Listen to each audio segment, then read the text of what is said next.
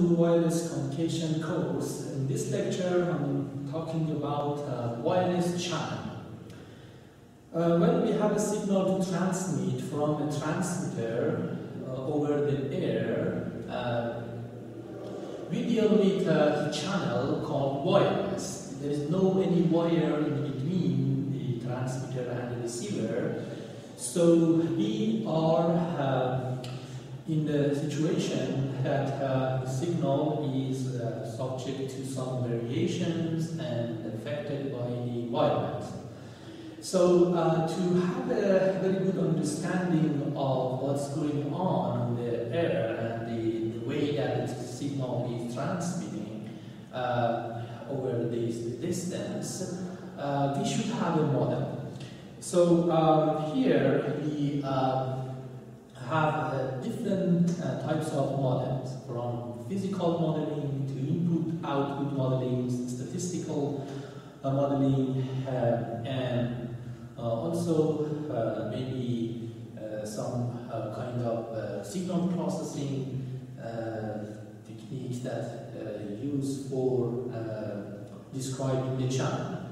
So in this lecture, first I talk about physical modeling, which consists of some assumptions about electromagnetic waves, as we know that when the signal is transmitted over the air, it's transmitted by electromagnetic wave. And then we consider different scenarios, such as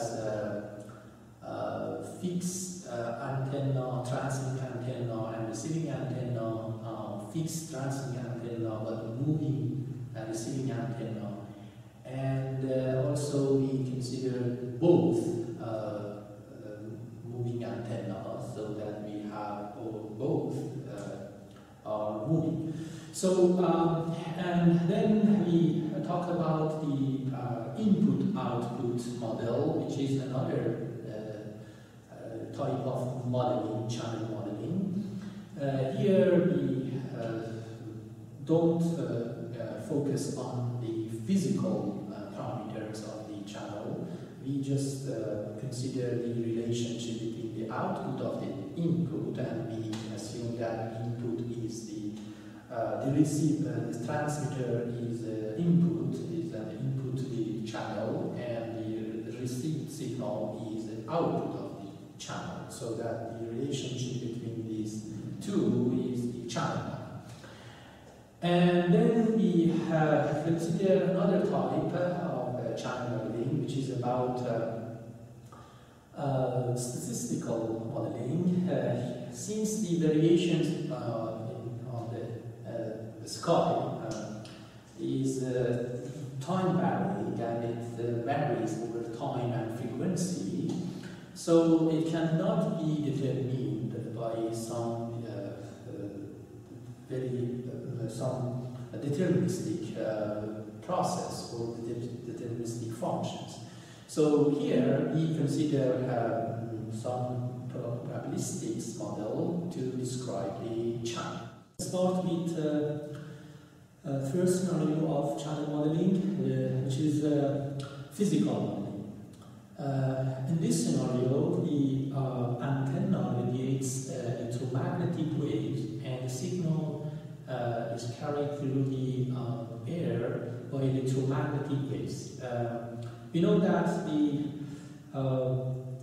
electromagnetic waves consist of two kinds of waves: electric and magnetic waves that they are perpendicular to each other, and also they are perpendicular to the direction of radiation. So now assume that here we have an antenna at point 0, and we place the receiving antenna at point U. Let's write down and describe the channel. We have free space and fixed antenna,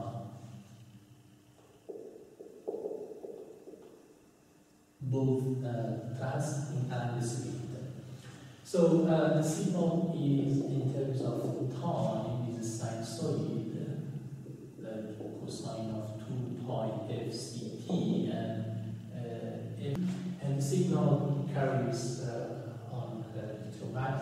phase, and now we just assume that we just consider electric field, which is the function of general frequency, time, and the location of the receiving antenna, which is a function of r, theta, and psi. And this can be written as a function representing the antenna pattern, like alpha ascending. This denotes descending antenna, which is again a function of theta, psi, and frequency multiplied by cosine 2 pi f t minus r over c, which is the delay at that point. And of course over r. Here theta and psi represents two angles, horizontal and vertical angles between the antenna and the wave. This is the radiation, the electric field at a point u,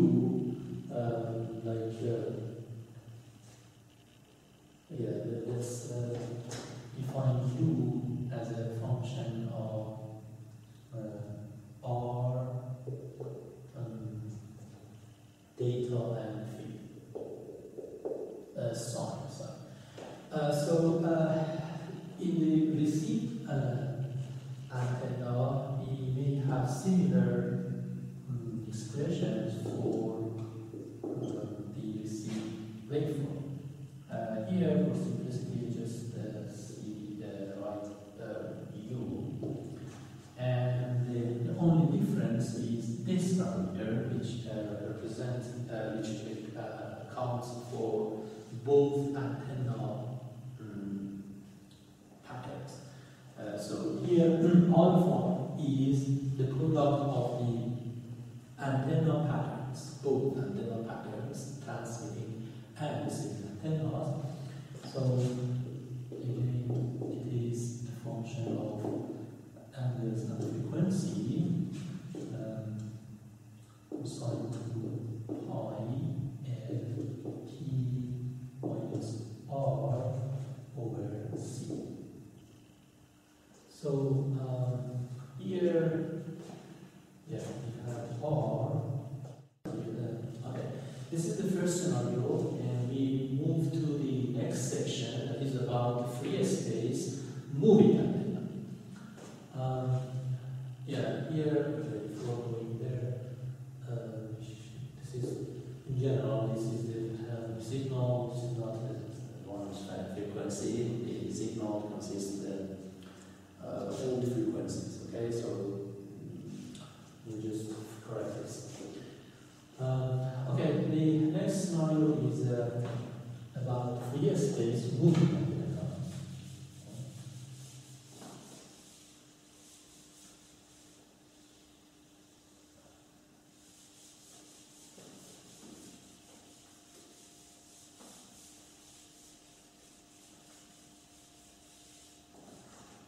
So here we have free space and moving antennas. In this case, we define a location, a moving location that is about moving, and the location of u, since it moves, it is in terms of time, so that it has r of t and theta and psi. So we assume that the direction of velocity is only the direction of the distance between transmitting and receiving antenna. So and r of t is an initial Vt, that is the displacement of the antenna, which is a function of velocity and time. So in this case, we rewrite all of the equation that we had before for the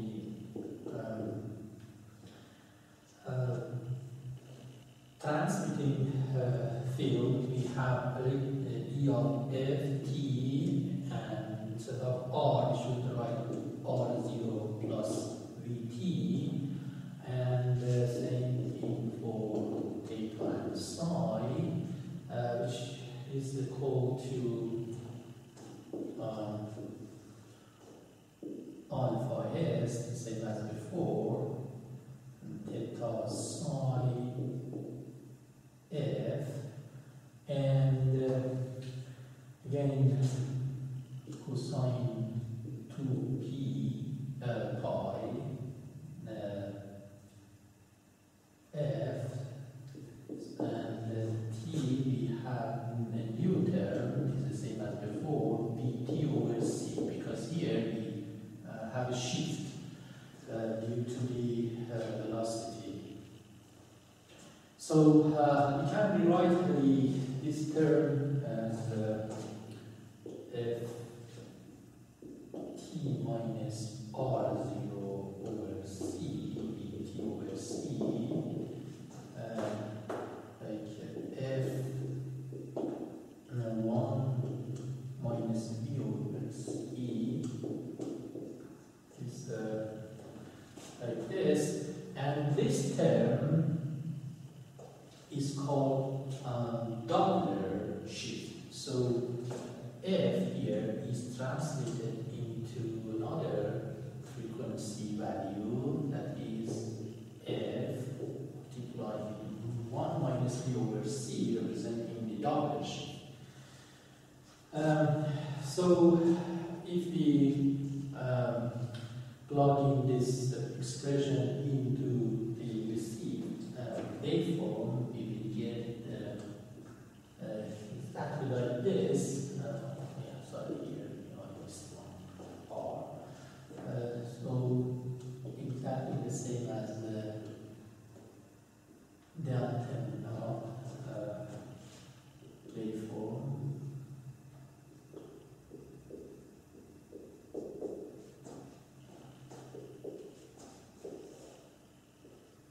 Exactly the same as one, just we replace alpha s with alpha, which is a new term consisting of the antenna patterns for both transmitting and receiving antenna.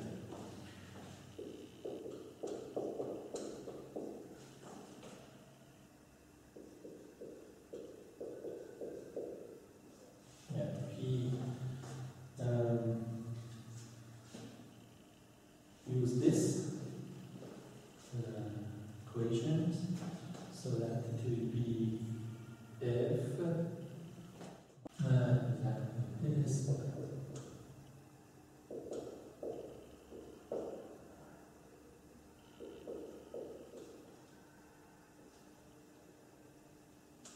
Okay, so this one will be the electric field at the receive antenna.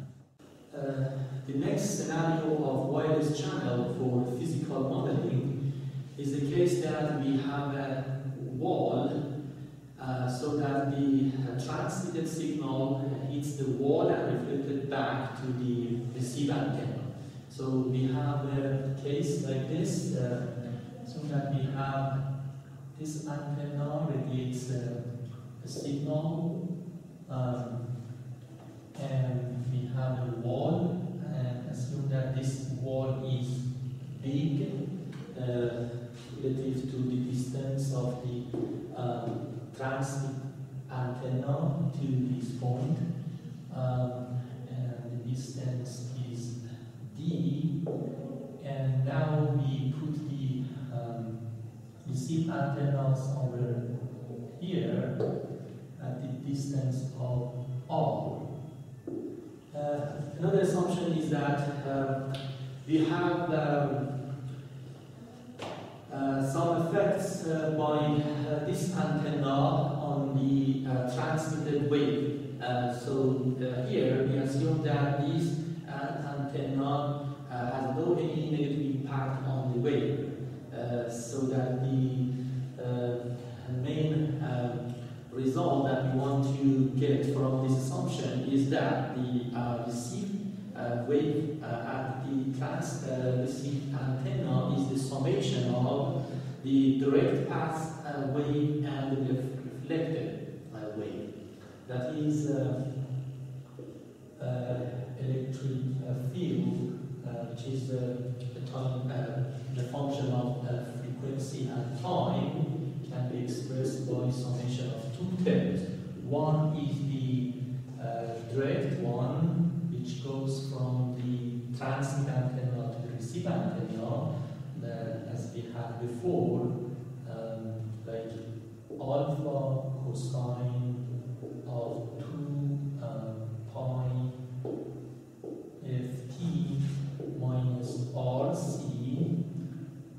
This is the first term for the direct path, and the second, which is about the reflected wave, again the same pattern, the same equation, except that the distance will be changed from R to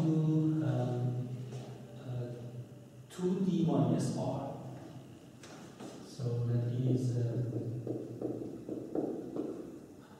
2d minus R over R, 2d minus R, because the distance from this and this and this totally will be 2d minus R. So here we have a phase difference between these two waves. That is the difference between phase of this signal and this signal. We can write it as delta t, which is no, for the first one it is so we have two terms. This term is for the first one, which is about 2 pi f r over c. This is the phase of this first, the first one, that is for direct path, and the second one, which is the phase of the reflected wave. The only difference is that the distance will be 2d minus r instead of r. So it will be 2d minus r over c. One thing that is here should be noted is that here, since the signal in the reflected wave has a negative sign, because the signal when it goes from this direction to this direction, it changed it has a phase difference of pi. So this should be added here. So this one pi is for this one, the first one. So if we simplify all these terms, it will be this one and this one will be 4 pi f over c d minus r. This is for this term, and also r. If we consider these, we get us on minus r, right? And also p. So here one important point I want to mention is that if this phase difference is even integer multiple of pi, then these two waveforms are added constructively, and if this phase difference is an odd integer number multiple of pi, then the waveform is unconstructively added. So when they are added to each other, they will be stronger, and when they are added unconstructively with different phases of like pi, 3 pi, or 5 pi, any odd numbers of pi, then the signal will be weak and it produce some value. This translates, this phenomenon translates into a spatial pattern of constructive and unconstructive interference of the wave. Another term that we define here is coherence distance. The coherence distance is the distance that a waveform takes from change from a peak to a valley. That is equivalent to 5/4 or lambda over 4.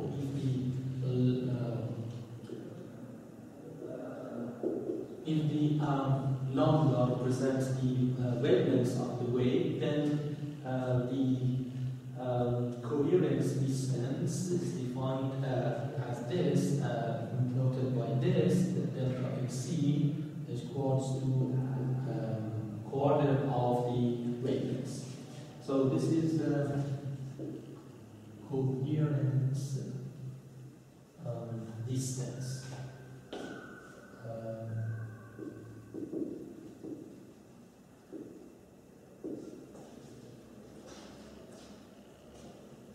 And another term that we define here is delay split. Delay split is a term that relates to the this phase difference. If we look at the time delay between these two, the difference between the delay of this wave and the reflected wave, then the delay difference between these will be the longer waveform.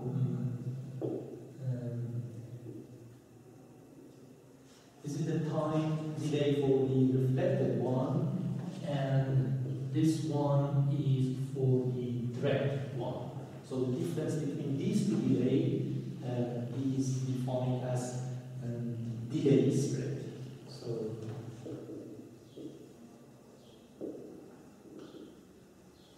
this is another term that we define here, and also another term that is related to this is the coherence bandwidth.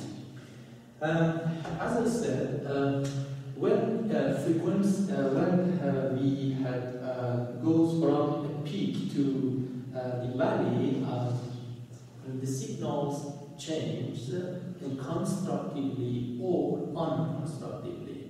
So it depends not only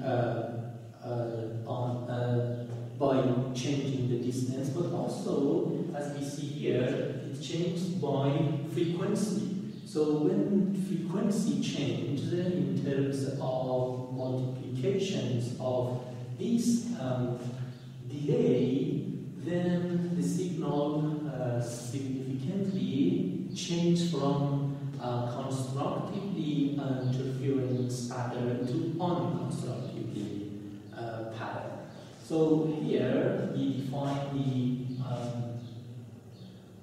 VD, okay, like this one corresponding to this delay speed, that is the coherence bandwidth, when it is a number, an order of TD. So that when the frequency, when the frequency changed in order of inverse of time split, delay split. Okay, this one is hertz, and this one is second. So some units should add here some meter. And now we can move on to the next scenario, as we are talking about the physical challenge for different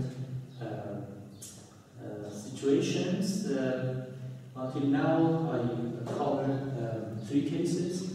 First was about the antenna, fixed antenna in free space. The second one was fixed antenna or moving antenna in the receiver, still free space.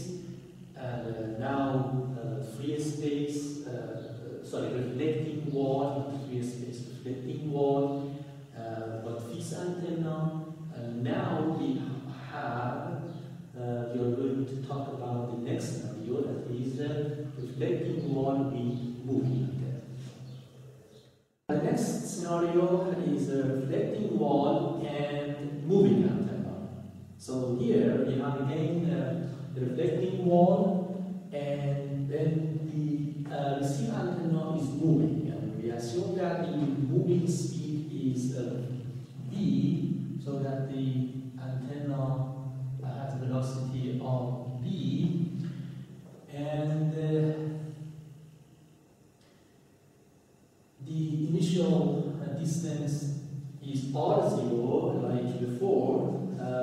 So here the only difference is that the actual distance between the transmit antenna and receive antenna is r, that is r0 plus vt. So at the moment of t, the real location of antenna will be this, r0 plus vt.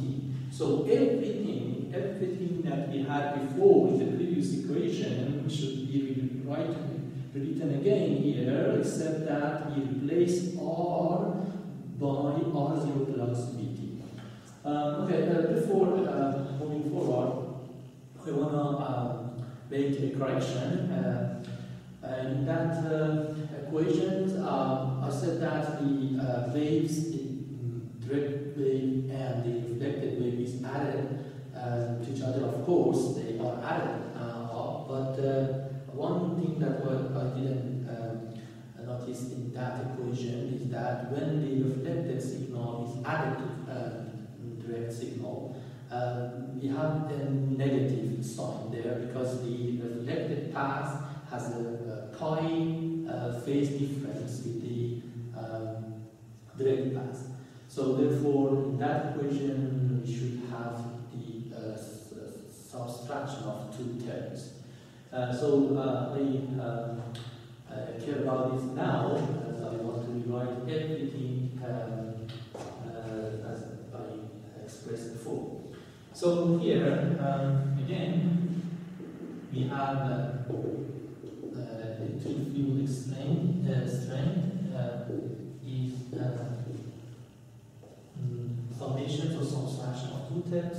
One is for direct path and one is for the reflected path. So for the first one, as we had before in the denominator, r, now we have r0 plus vt. And the denominator is the same, except that we should replace r by r0 plus vt.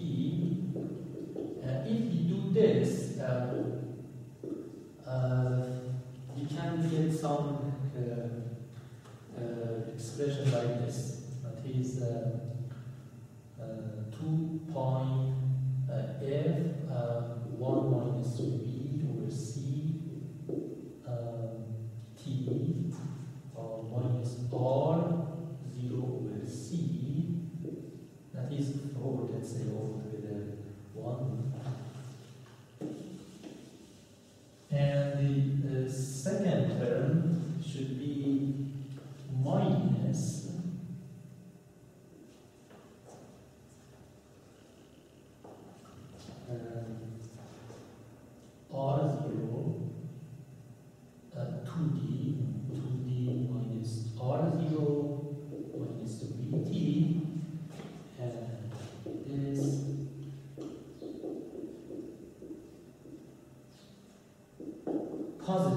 because here the velocity, the direction of the wave comes from here, so that the direction will be changed, so that v is for this direction, minus v is for that direction. So here, this will be opposite of these first.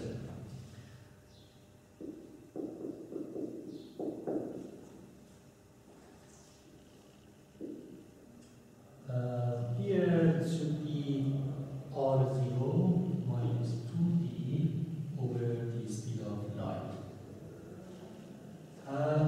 So here we have two terms. One, the Doppler shift for the path wave. That is f frequency multiplied by 1 minus velocity, and the Doppler shift for this will be fv or f minus fv over c. So we have one Doppler shift for the direct path, that is minus fv over c, and in similar way we have f1 plus v over c, account for the reflected path, so the corresponding Doppler shift will be plus fv over c. The difference between these two Doppler shifts is called Doppler spread. So the new parameter is written as ds equals d2 minus d1 b2 fv over c. That is Doppler spread.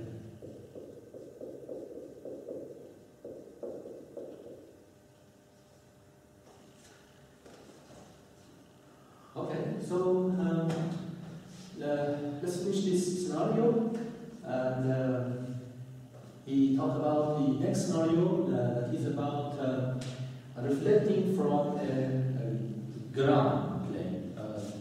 So that is the reflections when we have a plane and we have an antenna here and another antenna here, and the first one is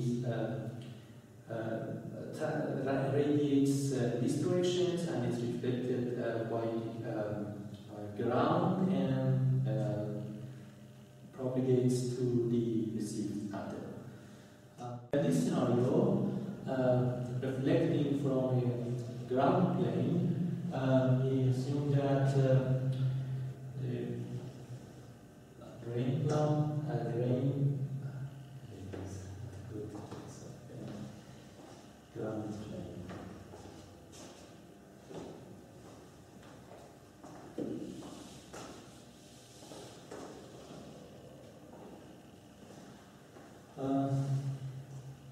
Okay, in this scenario, reflecting from a ground plane,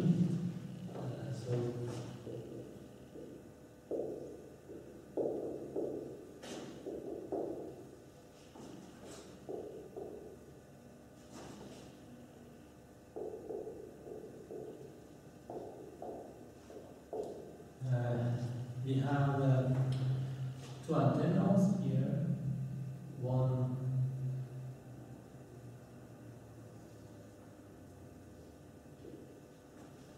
here as transmitter and one is receiver located here, and distance is r. Now assume that one wave goes in this direction and reflected by the plane, ground plane,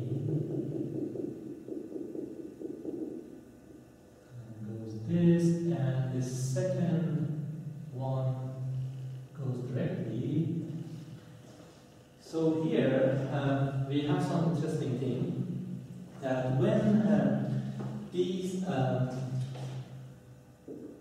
paths, which are 1 and 2, the difference between these two is very low, that is, goes to 0 as R increases, then these two waves is cancel out each other.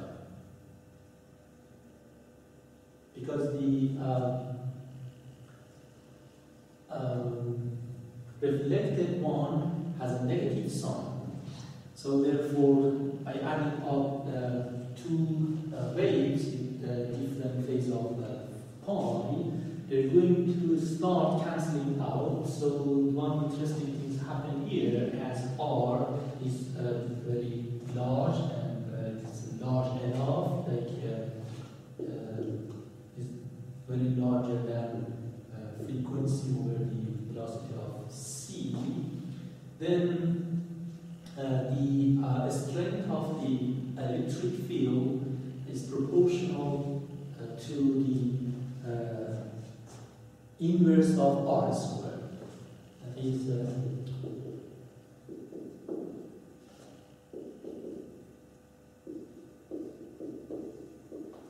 instead of 1 over R, it is changed to 1 over R2. This is happened in this area, the area that the distance between the antennas is very large, like rural areas, and also by assumption of this distance is much greater than the frequency of the waveform over C.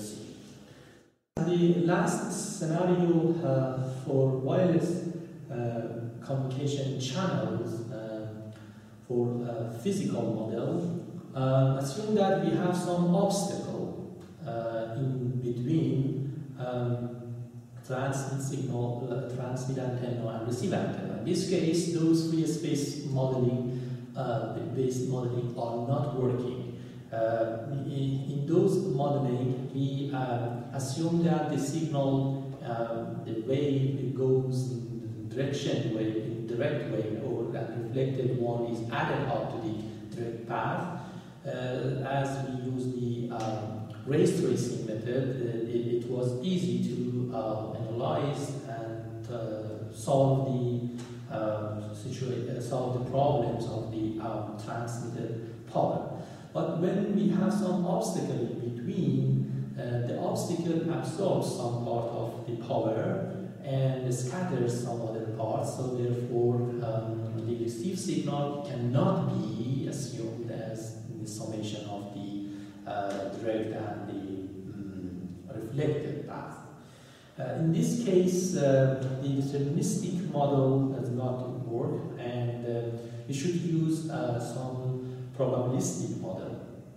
Numerical results, empirical results, and measurements show that the decay of the power is not gonna happen like the one that we had before, and the rate of decay is not like the previous model, 1 over R or 1 over R2. Here it has different numbers, so those numerical analytical models are not helpful here, and now we should find some probabilistic models to describe the channel. Here we have a phenomenon called shadowing. Shadowing is like a cloud in the sky that prevents lights to shine on the ground. Of course, we see here that some parts of light is absorbed, some parts is scattered, and of course reflected. The main interesting thing is here that the decay of power in the cellular network, as it happens in urban areas, the decay is related to the coverage of the cell. We know that if the distance is going larger and we go from the base station, for example, or the mobile phone, the decay should be not much such that the received signal cannot be detected. So for reliable communication, the received power has to meet a minimum level of power. So of course, it is not only the factor to determine the area of coverage in a cell. There are other things like the density of the obstacles and the nature of the obstacles in that area. So considering all of these things, you can find the coverage area and the radius of the cellular network for a reliable communication. Also, another point that is very interesting to mention is that decay of power is good for avoiding interference between two adjacent cells.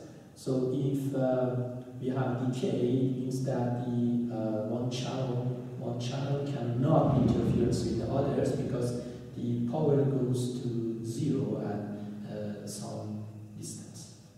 Okay, here we finish off the first part of this lecture that was about the physical modeling. From now on, I talk about another approach that is about input-output modeling, and we have the different scenario here. All of those models that I said before, we